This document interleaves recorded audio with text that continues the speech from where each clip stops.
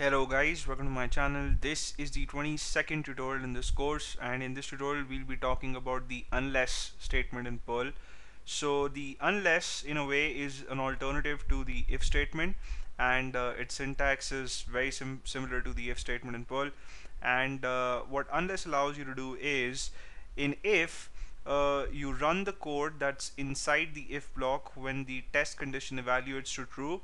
Unless it's the other way around. So if the test condition would evaluate to false, then the code inside the unless block would work, right? So I've got a script here that's called unless, and in this script we'll be trying to do the same thing that we did in the script on if. So we are going to check if the value in the variable x is an even number or not, and the test condition for that of course is checking the remainder when you divide the number by 2, if that is equal to 0 or not. So $x%2 equals 0, that's going to be our test condition.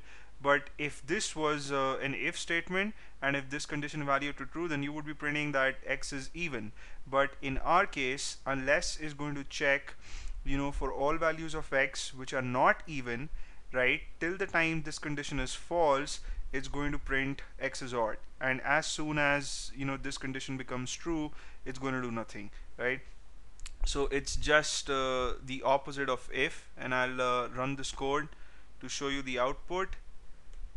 And we see that x is odd because x has the value 11 for the time being. And let me just press a key and shut this window, and now I'm going to change the value of x to 10, save the file and run the script again, and it tells me press any key to continue because there isn't an else here, so it's not going to do anything basically.